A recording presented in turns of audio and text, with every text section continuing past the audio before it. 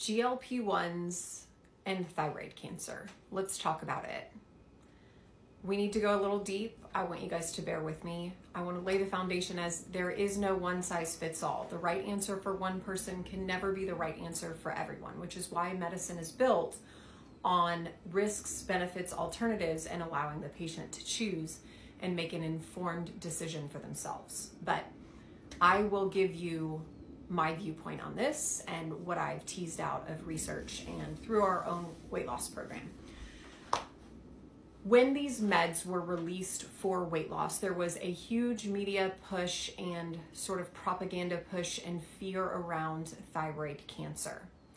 Studies in humans do not show actual cases of medullary thyroid carcinoma. That is the specific kind of cancer that in rat studies was a concern.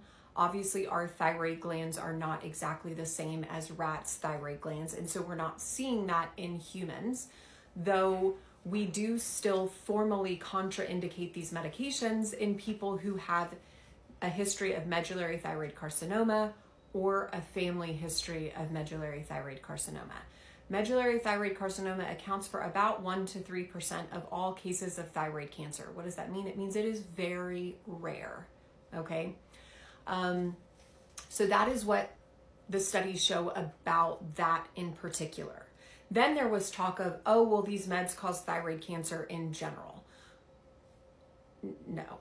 So a study came out in the fall analyzing risk for thyroid cancer aside from medullary thyroid carcinoma. I can't remember if that one was actually specifically brought into this study or not, but basically it was determined that these medications create less risk for thyroid cancer than something like insulin, which does not create risk for thyroid cancer. It's less than 1%.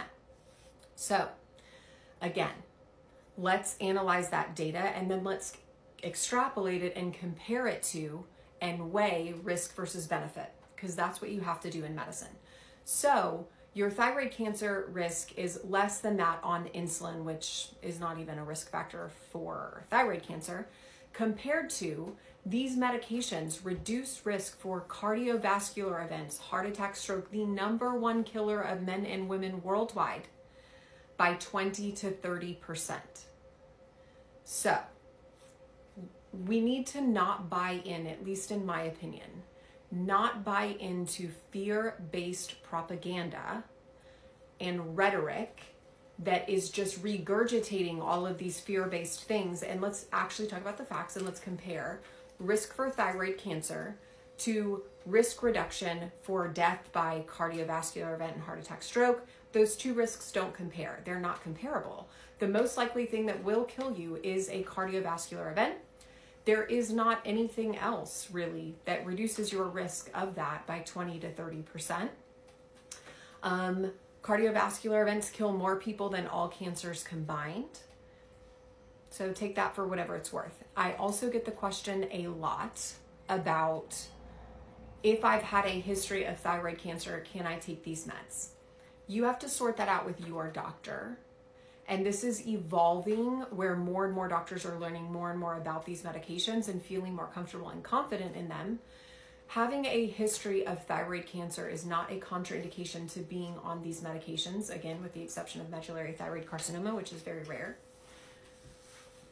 I have used them in patients with a history of thyroid cancer, and I've even consulted with other physicians and thyroid surgeons that also feel comfortable doing the same. But again, everything is about weighing risk versus benefit, and that is unique per person, per patient.